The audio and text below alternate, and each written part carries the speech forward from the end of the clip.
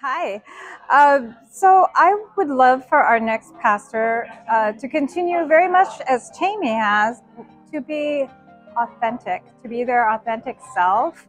I love that when I can feel from a pastor their love of each other, of God, of Christ, and of community.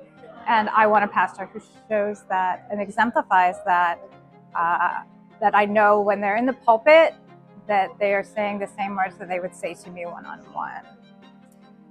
What I hope for this church community, for this church family, is that we continue to love each other, to support our community with the Love Thy Neighbor outreach, and to continue creative worship elements, bringing more music, bringing more everything into service and into our lives together.